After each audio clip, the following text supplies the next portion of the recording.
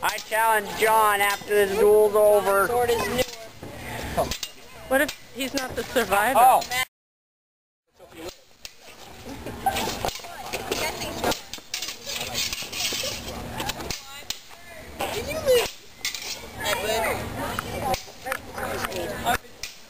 Cut my trousers. Simply, no blood drawn.